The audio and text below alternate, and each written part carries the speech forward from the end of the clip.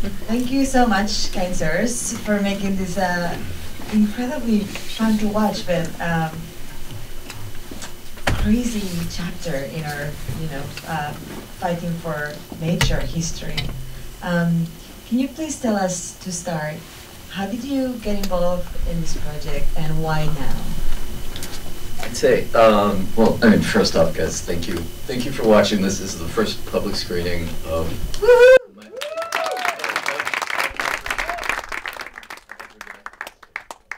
Yeah, it's great to share this with you. The story started really when we were, my parents are here somewhere, but on vacation in New Zealand the week of the bombing.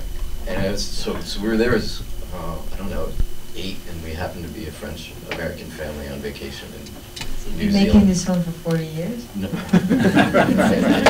I mean, that's, so remember, and then we were there in July, and then I remember being in Paris as a kid being, what's the story of the 2 hours, not quite understanding it. And then years later, it's sort of like, what was that story? And, I grew up in France, spent a lot of time in the US, sort of been, multinational, and sort of straddling the 2 worlds was a sort of interesting thing. And then, obviously, whales were my favorite animal as a kid. Thanks in part. I mean, you guys don't know that. Try to fit it in the film, but the film has enough in it already. But Rex was one of the original campaigners, for saving the whales. I have amazing footage somewhere of him. To basically putting himself between a harpoon and a whale, and with the rest of the guys, and I think really the birth of the environmental movement has, this guy played a huge part in it.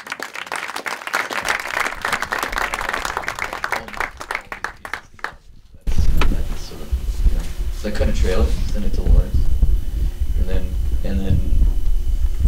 think he called me back 7 minutes later and said, "Do not send this trailer to anybody else. I'm doing the movie.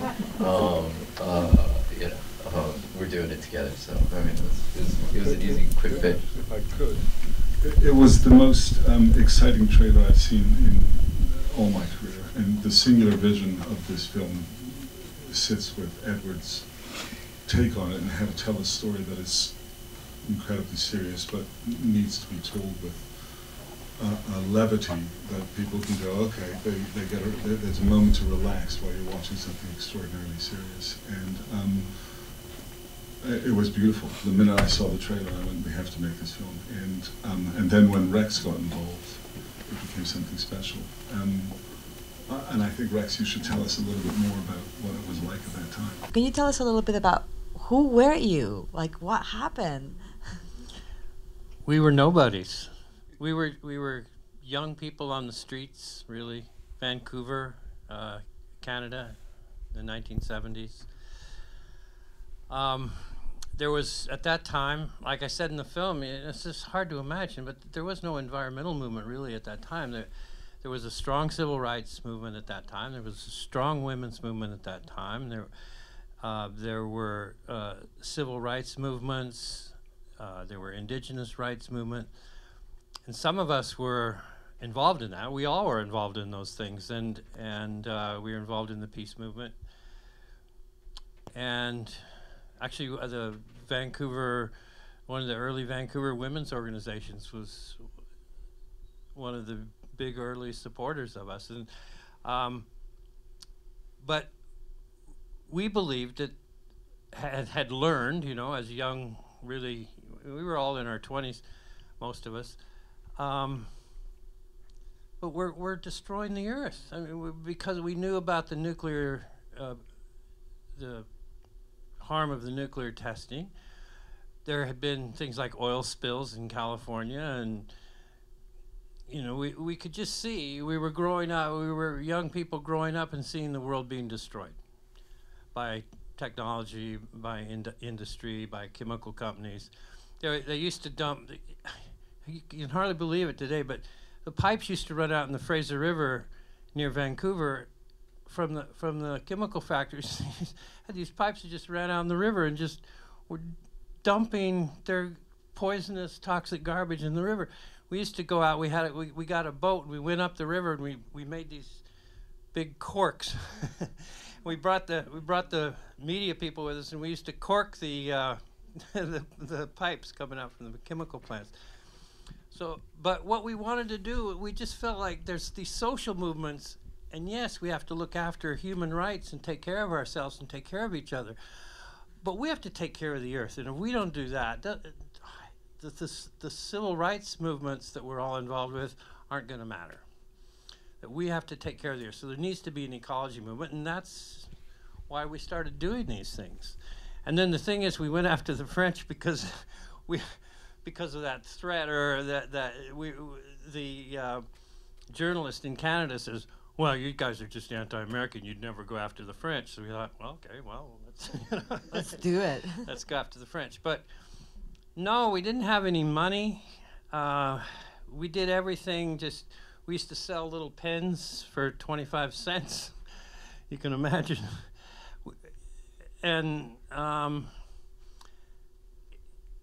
so, I guess this is part of the message, really, of this film, and really of what we were doing is, now Greenpeace is a huge organization, millions of dollars, and there's thousands of ecology groups, environmental groups. But anybody, any one of us, at any time, you got a good idea, and you have the courage to do it, and it's not about the money, it's not about anything other than that. Good idea and the courage to do it. Something that Greenpeace did really well from the very beginning, yes, exactly, is to always have a photographer in all the actions. And like really good filmmakers have collaborated with Greenpeace, throughout the history. And I wonder, do you think that today with as many more instruments to our disposal as we have, that we're doing more or less? Well, that's a really good question. But, what it really comes down to is storytelling.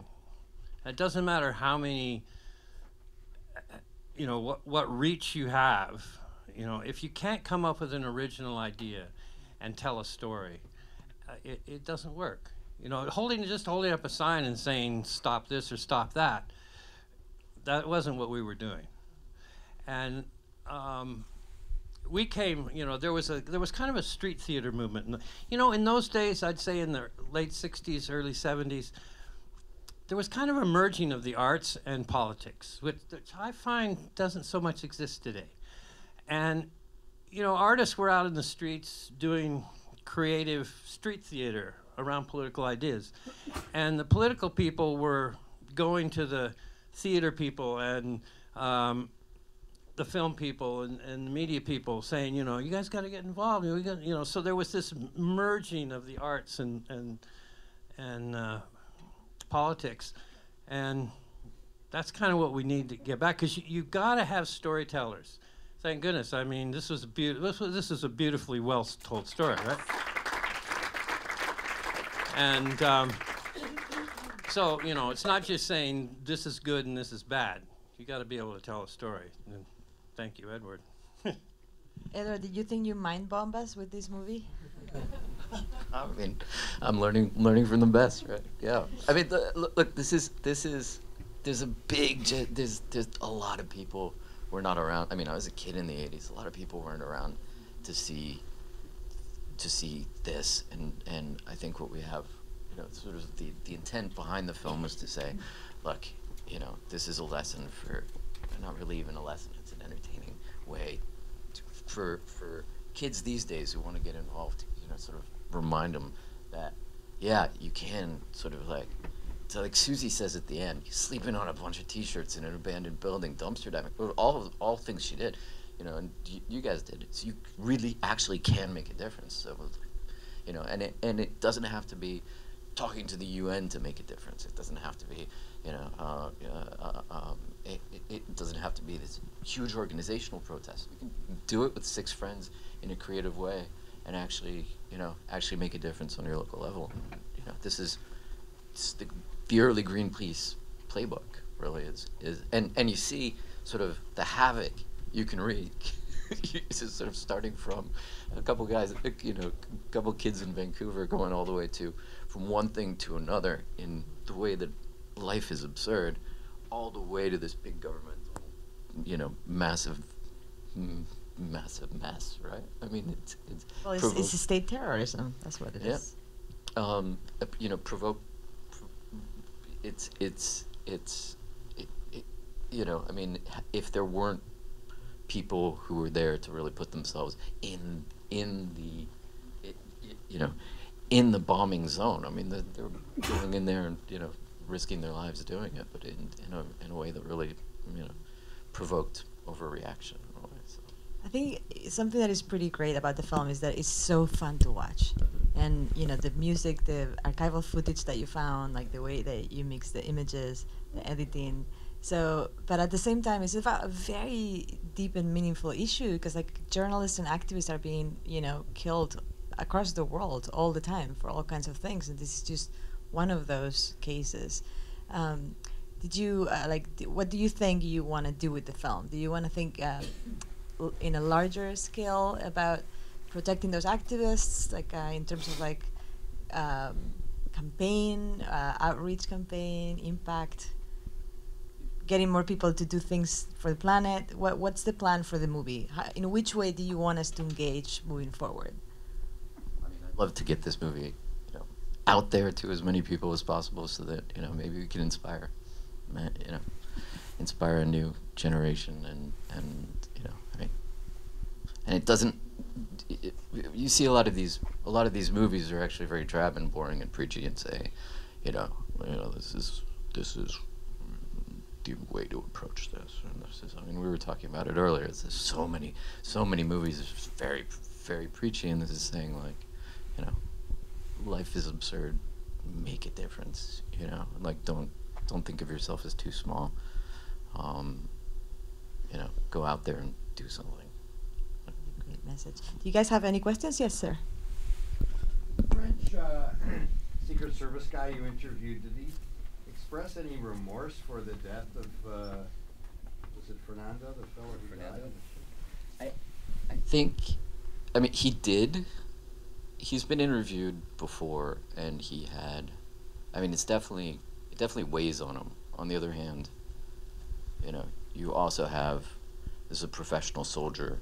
It's not, he's killed other people, you know, and he'd operated on sort of many different fronts. I think this one was especially complex for him because he was the guy who bombed Gaddafi's yacht in almost the same operation in Italy that he told me about. And no one died in that one, but he'd done many sabotage missions. There's one thing when you're doing it within a military context, and I think this one weighed very heavily on him in that, you know, try to reconcile doing this against environmentalists, you know, I mean, and he sort of, you know, he had gone into it saying, okay, it's destruction of material, you know, we're just blowing up a boat, fine, but I mean, he is, yeah, it's heavy. He's a soldier, you know, though, and he has to. It's I think for any soldier that's hard to weigh, but he's certainly. I think in other footage he had apologized to Fernando's family. I don't think they ever met, but he is. I mean, he's carrying that.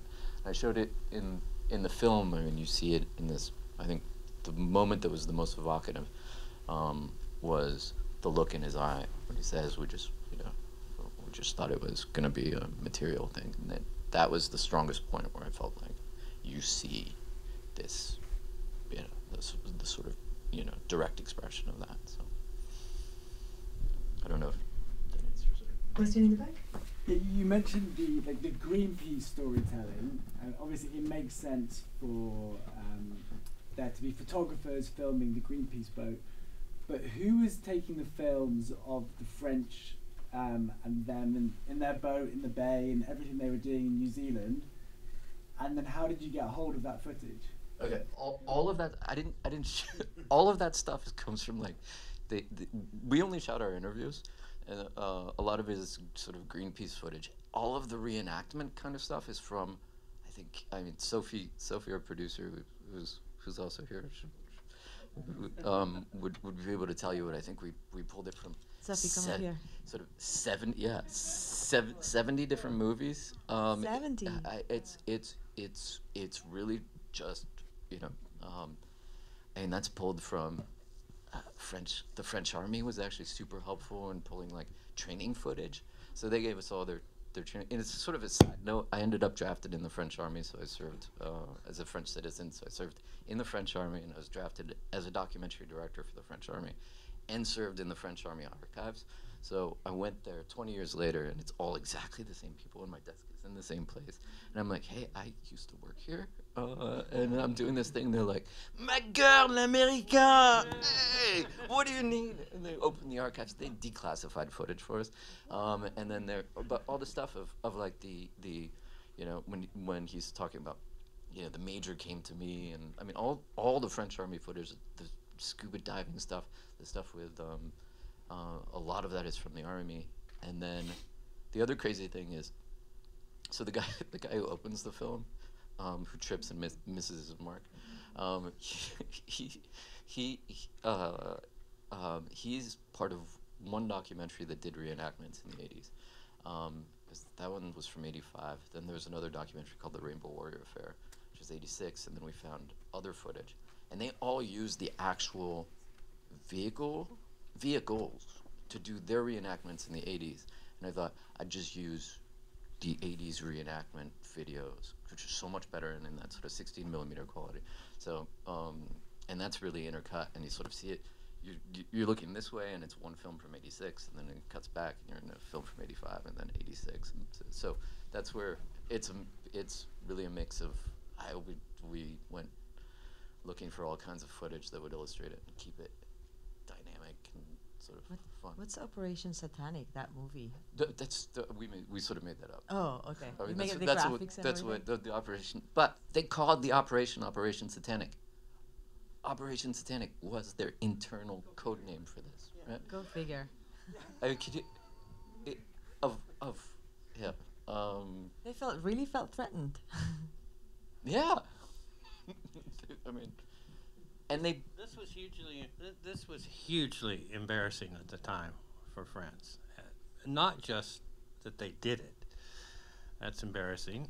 And then the fact that they lied and they lied and they lied and they lied, and every time they lied, like they lied about, you know, how they beat up David McTaggart in the very beginning, the very first year. They lied, and then Anne-Marie, as we hear in this film, smuggled the film out.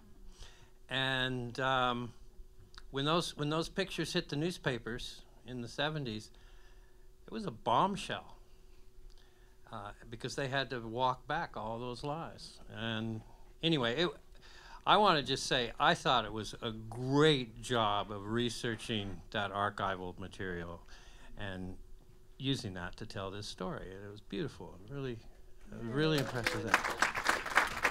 It wasn't just me. I had a huge team, and obviously, I mean, my editor's incredible, Chris Dallas Feeney. He was not here, but he was great. My composer never composed before, William Surface. He's incredible. And George is here too. She was a co-producer. Marwan, she's right there. He helped me a lot on the creative and the sort of aesthetic of it all. So, yeah, I mean, it's big effort, lots of people. So, and obviously, you know, Lawrence, Sophie, my other producers. Yeah. What was the biggest hurdle, Lawrence, to make this film? The biggest hurdle. There were many. Financially, it was difficult to make, but we got there. The archive was incredibly difficult to source and to convince people to let us use it. There were lots of delays. You know, the thing is this, is that what we believed in when we got involved in the film is the vision that Edward had.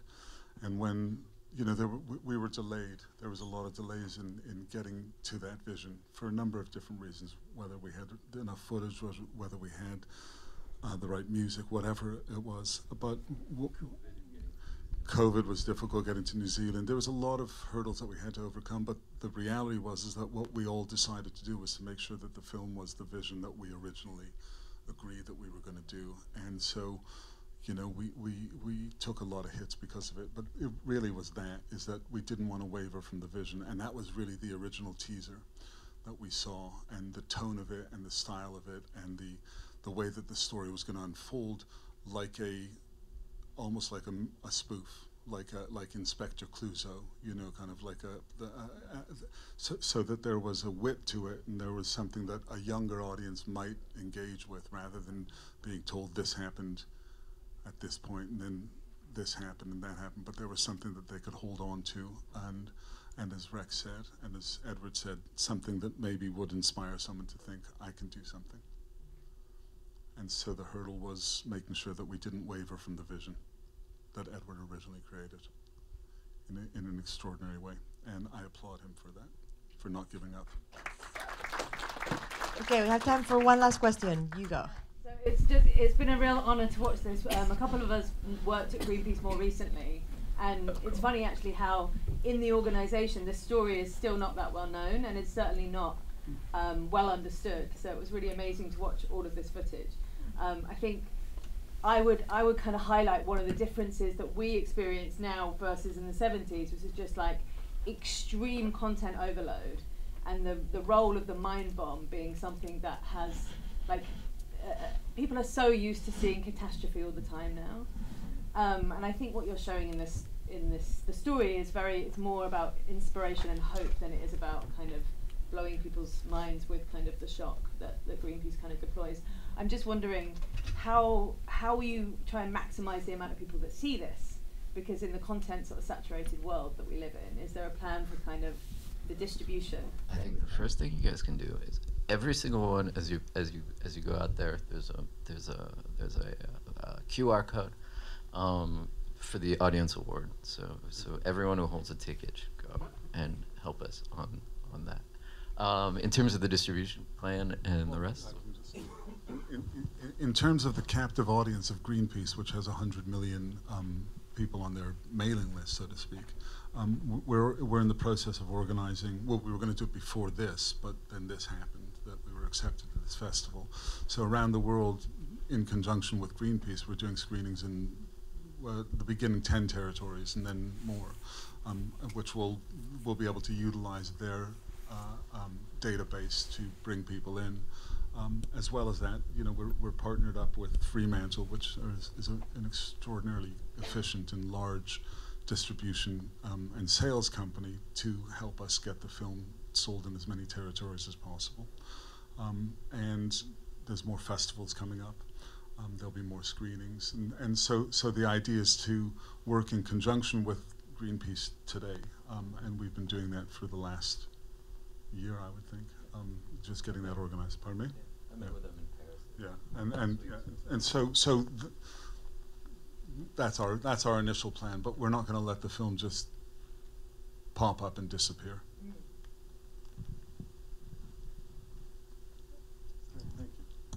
Thank you so much for making this brilliant film, and thank you so much for coming to watch it.